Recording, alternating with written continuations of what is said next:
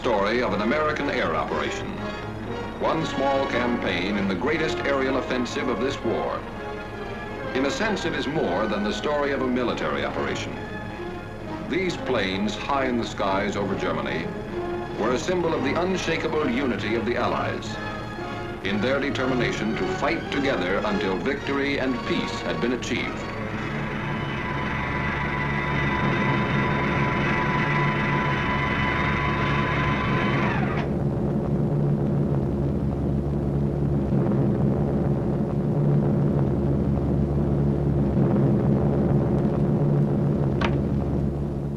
June 2nd, 1944. On this day, 650 American flying fortresses inflicted severe damage on German defenses along the invasion coast.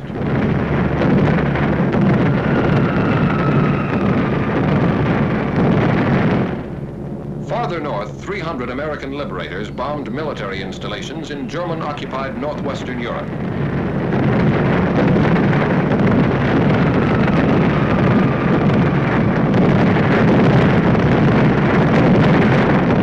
Flak was heavy over some targets. 8 of our planes did not return to their bases. On this same day, June 2nd, 1944, a task force of 150 flying fortresses, escorted by 70 fighter planes, attacked railroad and marshalling yards at Debrecen, Hungary. None of these planes returned to their bases on this day. June 21st, 1944. 300 Liberators bombed the Focke-Wulf 190 engine factory at Bosdorf, Germany.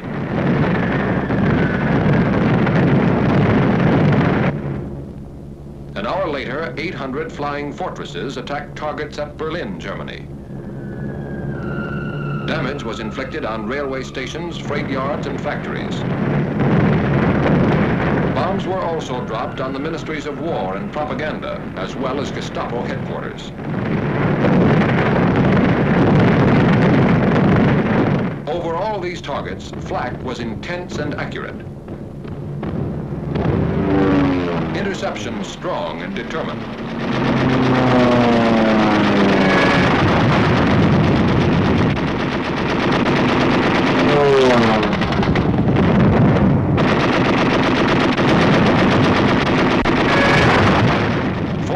German planes were shot down.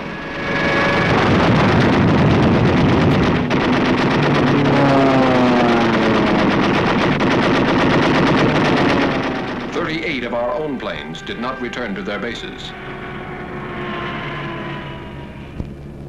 And on this same day, at about the same time, 155 flying fortresses, escorted by fighters, bombed synthetic oil plants and refineries at Ruhland, 70 miles east of Leipzig, Germany.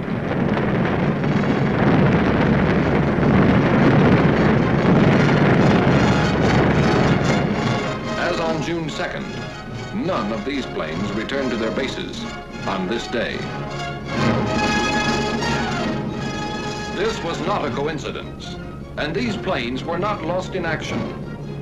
This had been decided 6 months before, on December 7th, 1943, when at Tehran, the leaders of the 3 major Allied powers had declared their complete agreement as to the scope and timing of operations from the east, west, and south. Operations from the east, west, and south. Operations on land, on sea, and in the air. The USSR agrees to furnish bases in Russia for the use of the U.S. strategical air forces in Europe, such bases to be used for shuttle bombing operations. Operation Titanic. Shuttle bombing. With American air bases in Russia, our bombers based in England and Italy could attack objectives in Central Europe, the Balkans, or Eastern Germany, land in Russia, refuel, reload, and bomb additional enemy targets on their return trips to their home bases. Operation Titanic. A triangular superhighway in the sky. With shuttle bombing, flying distances from England to some extreme points in eastern Germany and Poland, and from Italy to some points in German-occupied Hungary and the Balkans, would be reduced by a third. Reduced flying distance means reduced danger. For while planes on the shuttle route would have already landed, planes making the round-trip run still have to face flak, interception, or engine failure. With shuttle bombing, strategic targets of importance to the Red Army could be bombed by American planes operating from Russian bases.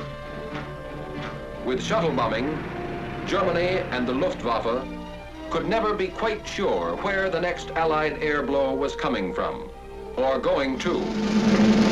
With shuttle bombing, the coalition land war, crushing the Wehrmacht on 3 fronts, would take wings to become coalition air war, and there would be no target in Germany or German-occupied Europe American planes could not seek, find, and destroy. These were the strategic purposes of Operation Titanic. The task of achieving these purposes was assigned to Lieutenant General Carl A. Spaatz, Commanding General of the United States Strategic Air Forces in Europe, and became the responsibility of Major General Frederick L. Anderson, Deputy Commanding General for Operations. In 4 months, the new bases were to be selected, constructed, supplied, staffed, and ready for use. A problem in men, materiel, space, time, and secrecy, requiring food, gasoline, bombs, ammunition, trucks, jeeps, steel matting, and more than 20,000 tons of other equipment, to be shipped by convoy from Liverpool and other British ports through the North Atlantic and Arctic Oceans. 2,000 miles of submarine-infested waters.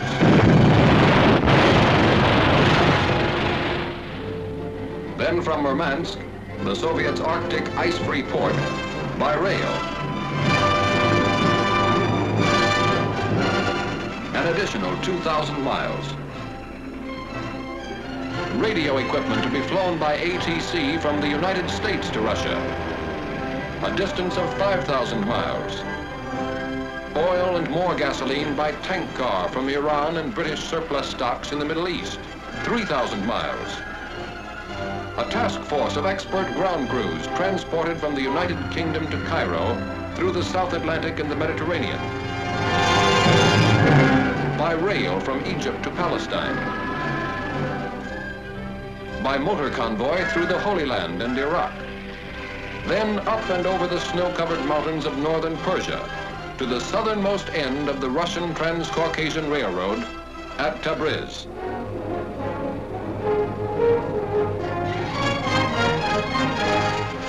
Finally, by special train over the Caucasian Mountains to their new headquarters somewhere in Russia. A secret journey of more than 7,000 miles. By the end of 4 months, the bases were ready. And Ambassador Averill W. Harriman and Major General John R. Dean, head of the United States military mission at Moscow, landed on the first American air base on Russian soil. Now, with preparation and organization completed, the task of transforming theory into reality was assigned to the 8th American Air Force, based somewhere in England, and the 15th Air Force, based somewhere in Italy. Early in the morning of June 2nd, crews of bomber and fighter commands of the 15th Air Force were assembled to be briefed for a special mission. A special mission for pilots, navigators, bombardiers, and gunners. And finally, a special word of farewell from Major General Twining, Commanding General of the 15th Air Force. I do not have to impress you with the importance of this mission to the Russian bases. I'm sure you are fully aware of this important event. I would like to mention one thing about which you must be very particular. That is your conduct while at these Russian bases. Be soldierly and neat at all times. The Russian is a fine soldier who appreciates results and one who does not understand big talk. Wish you the best of luck. Goodbye.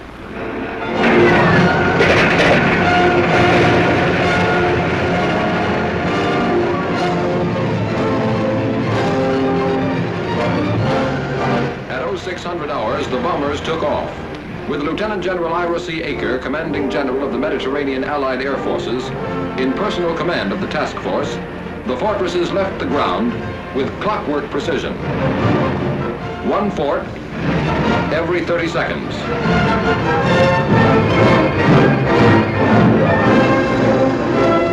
At 0630 hours, their fighter escort followed them into the air.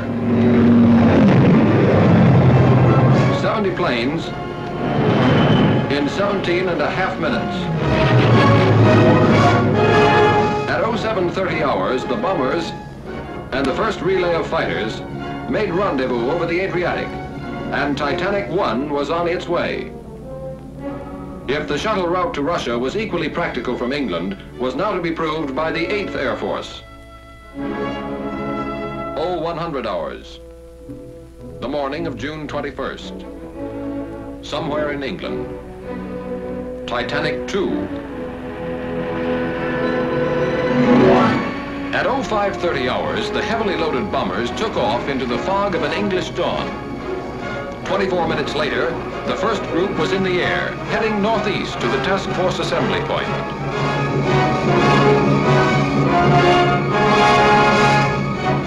At 0800 hours, 2 by 2, the last relay of fighters left the ground.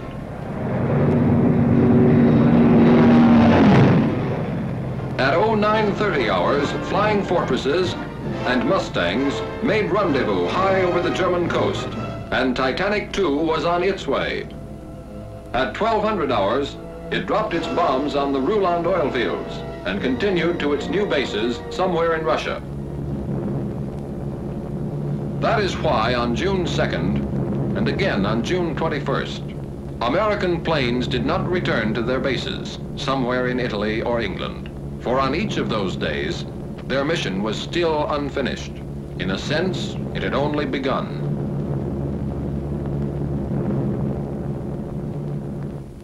$1,500 hours. What was left of our target was a good 3 hours behind us. But we were still in enemy skies, and we could see the P-51s that were escorting us all the way in, prowling in the skies above. They called us Big Friend. We called them Little Friend. And it was a very pleasant feeling to have them around. About 1600 hours, we saw our red-nosed little friends pull away. A couple of minutes later, our navigator, the little man with the big maps, made with the instruments, and gave us the good word. Navigator to crew, navigator to crew. It won't be long now. We're over Russia. Over Russia. From the sky, all countries look alike. But this was friendly country. That meant no more flak, no danger of interception. Solid ground not too far away.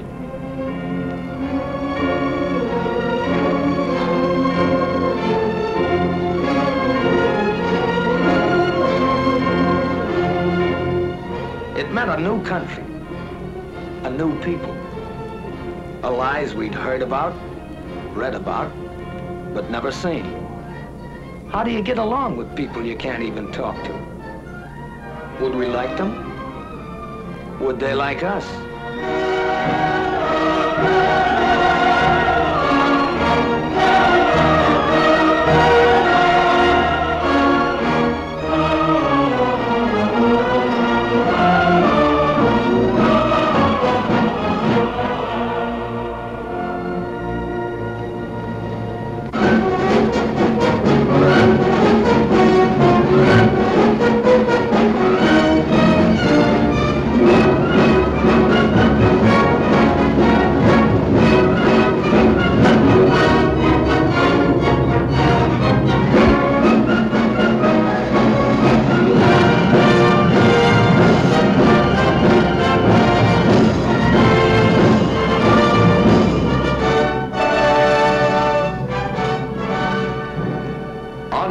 The task force are General Walsh and General Permanov, the American and Russian COs.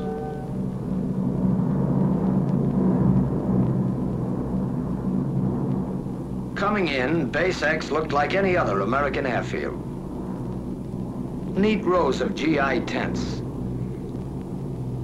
Runways dotted with B-17s. Ground crews at the edge of the field, their faces to the sky. One difference, though, the ruins all around the base. A silent reminder that enemy boots had marched in two directions here quite recently.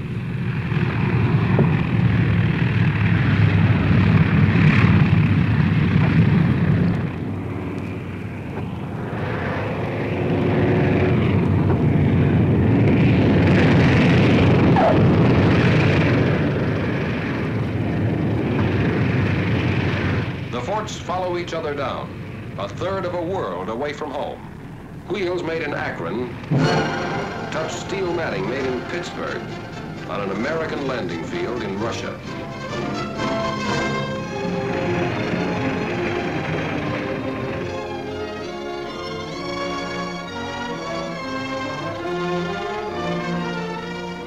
Gower, Messick, Ostrander, Zafak, Malone, Schultz, Badowski, Travers, McGee, Stanley, Rudenstein, Betts.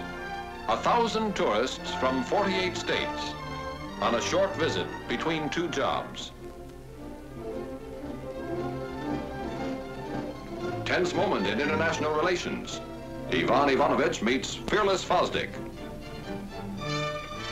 A handshake says, "Hello, very glad to see you," in any language.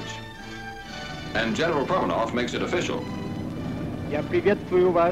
I welcome you as fighting allies. Together we'll fight to victory. I wish you the best of luck in combat and a safe return home. After that, there was another important ceremony. Short snorter bills. If we didn't get those signed, the flight would have been illegal. Whenever flyers meet, they talk shop, even when they can't understand each other. That's when sign language came in handy. And it seemed to work at that. Some Russian WACs, officers, and enlisted women were on the welcoming committee too. It would have been nice to sort of pursue the subject further, but there was work to be done. Interrogation, the reports and odds and ends of information that lay the groundwork for future operations. Interrogation is held in the open by courtesy of retreating German troops. Did you meet any fighter opposition? Yes. All right. How many fighters did you see? I said about 15. About 15? Yeah. With interrogation over, the men head for the tents, which will be their home as long as they remain in Russia. The first half of the mission is ended. The second half has already begun. Without the loss of an hour, the mixed ground crews of American and Russian mechanics take over the big bombers. Inspecting damages. Checking engines. Repairing equipment. Getting the fortresses ready for another trip.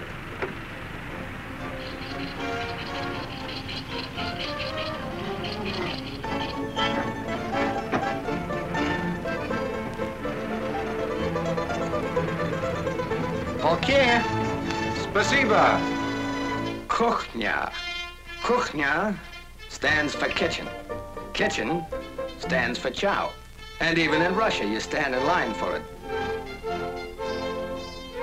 On KP duty, Katya, Manya, and Olga. Not Buck or Eddie or Pete, but soldiers too. And darn good cooks to boot, who cooked and served our supper. Hutch. Pajolista. K-ration, with a Russian accent. And spam a la Stroganoff. The coffee was hot. That's about all you could say for it. The name was Mashenka.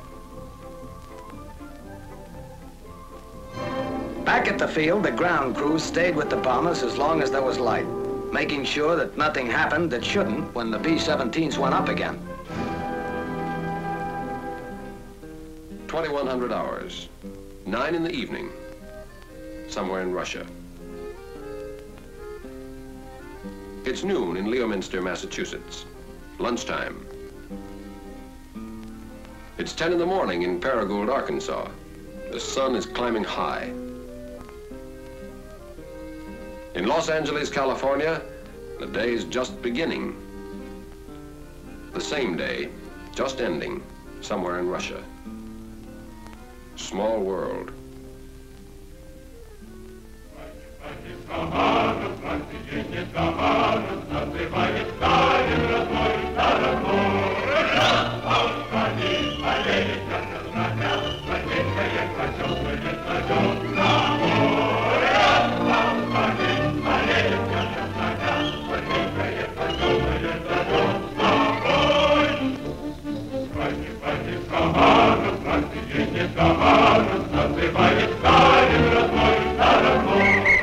Another day, just beginning, somewhere in Russia.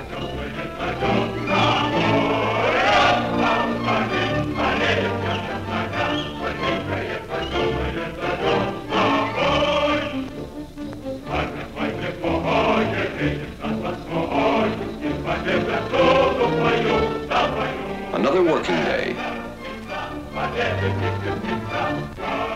Another day of war. At headquarters, American officers headed by Colonel, now General Albert A. Kessler, and their Russian colleagues plan the next mission. Objective, the destruction of one of several strategic targets in the path of the Red Army. The target is selected. Weather permitting, mission tomorrow. A task force of this size needs gasoline, more than 350,000 gallons of it. Ammunition, more than 1 million rounds. Bombs, more than 500 tons. And more than 50,000 American and Russian man-hours of servicing and preparation. While the ground crews got the forts and fighters ready, our time was our own. Some of the fellows took advantage of a sunny morning and put on an exhibition of the national pastime. Some thought they'd teach the Russians another American pastime.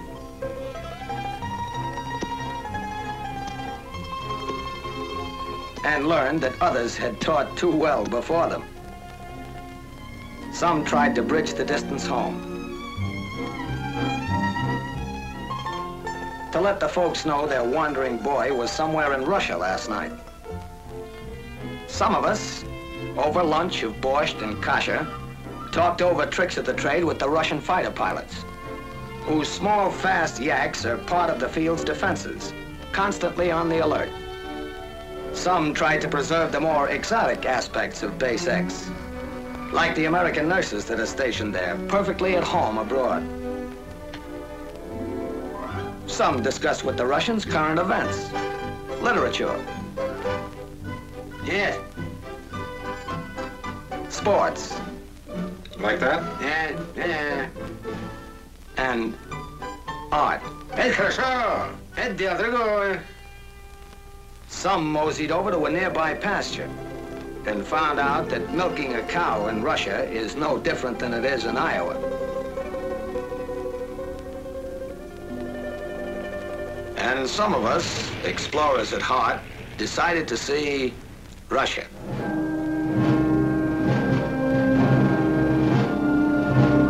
The town near the base is a market center for the adjacent farming district, and a fair was held each year along its main street.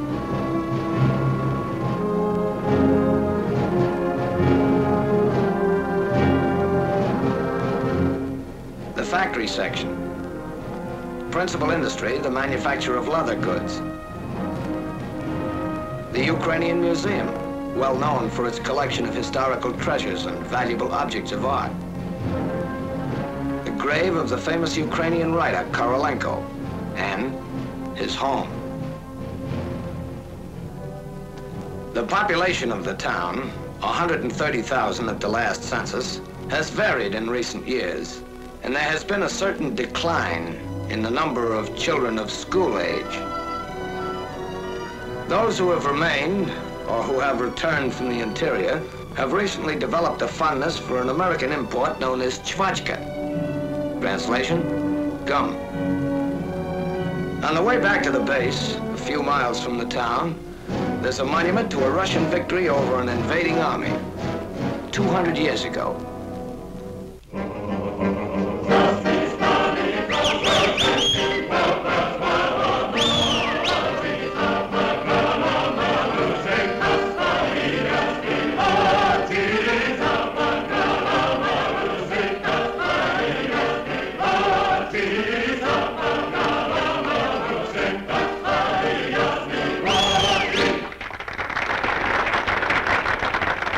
Следующий номер. Украинские народные песни в исполнении хора имени Шевченко.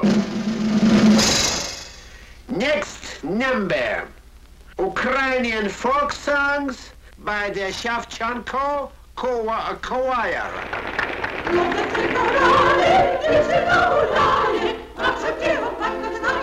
The language and the music are strange, but it isn't necessary to understand the language to understand some of the people here. The show marks the beginning of the end of this American visit to Russia. Most of the men are already looking back, remembering.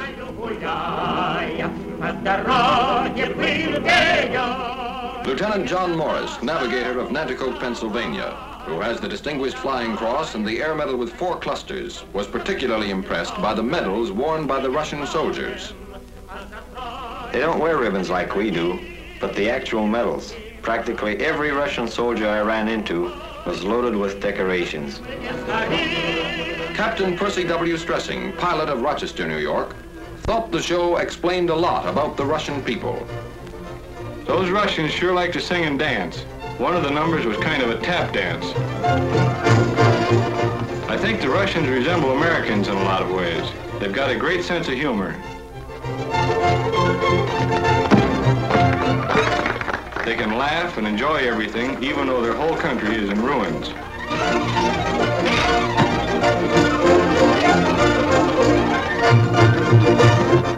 Major Samuel Davis, command pilot of Boston, Massachusetts. It was good to relax and listen to music and laugh, but you couldn't ever forget there was a war on here. Most everybody was in uniform, men, women, even children. I saw a lot of kids who'd been through plenty of action. Some of them who had medals to prove it couldn't have been more than 10 or 12 years old.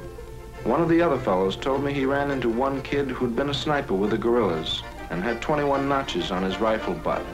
A sniper with the guerrillas at his age. Technical Sergeant Louis Zerlnik, engineer gunner of Brooklyn, New York, spent a lot of time with the Russian ground crews. Some of the men in the show, and quite a few around the base too, had been wounded as much as 3 or 4 times. They were working on the base for a rest before going back into combat. Those Russians sure have funny ideas about resting. Staff Sergeant John E. Gagan, tail gunner of Paterson, New Jersey. The show was pretty good. As far as I could see, everybody liked it, including General Aker. He was sitting in the first row with General Permanov or something like that, the Russian base commander. Lieutenant John McKenzie, bombardier of Paragould, Arkansas. Something I'll remember for a long time were the Russian kids. You got the feeling some of them never had a childhood. They had such old faces. They were pretty shy, most of them, but they seemed to like us.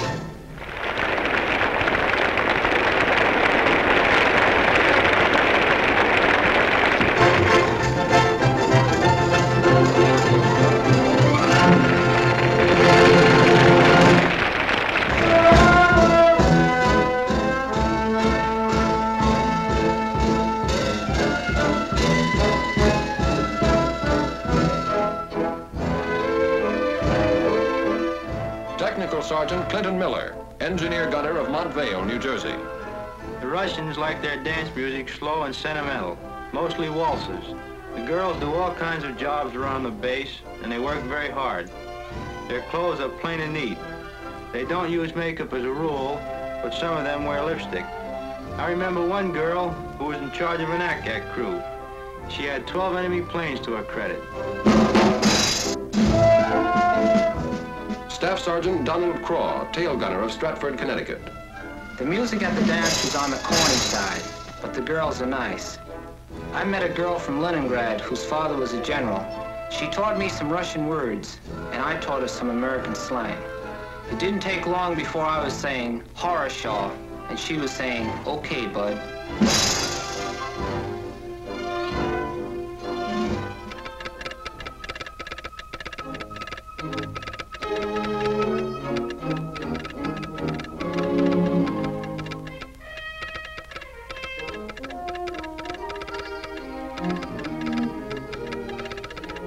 Weather?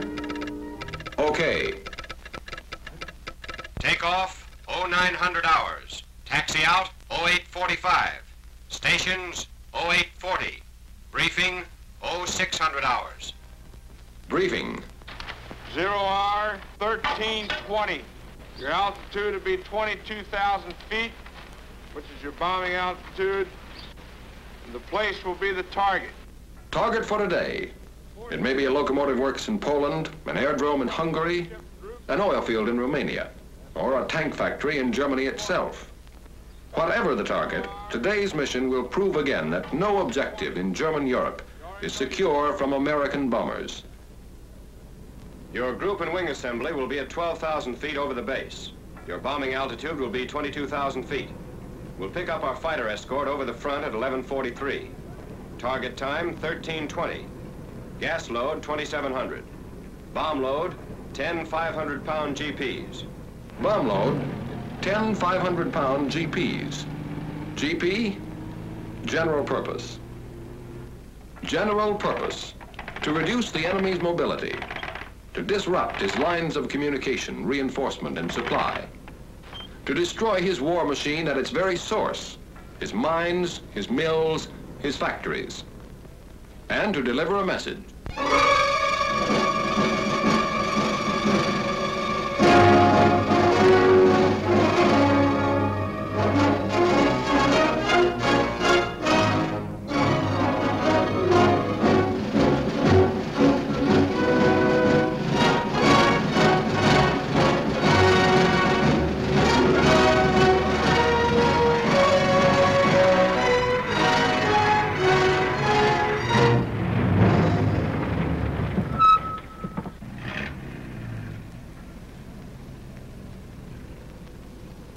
До свидания и счастливый путь.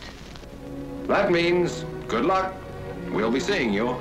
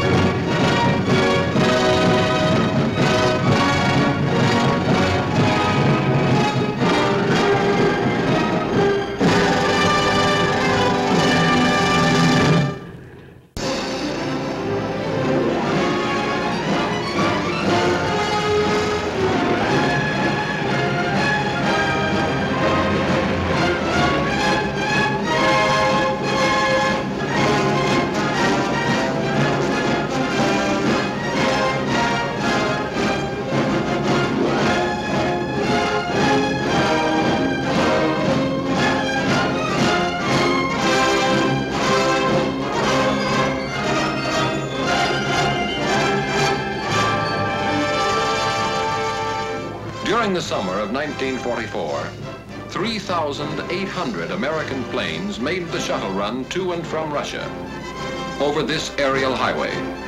In less than 4 months, 24 targets in Germany and German-held territories, some never before within effective range of our bombers, felt the lash of American air power, striking against railway centers and marshalling yards at Debrecen and Szolnok, Hungary, Bucharest, and Ered, Romania, and Béziers, France, against airdromes at Galați, Focsani, Buzău, and Zelestia, Romania, Mielec, Poland, Kecskemés, Hungary, and Toulouse, France, against oil fields and refineries at Rulan, Germany, Drohobych, and Tercovina, Poland, Budapest, Hungary, and Ploiesti, Romania, against armament plants and aircraft factories at Gdynia, Poland, Miskolc,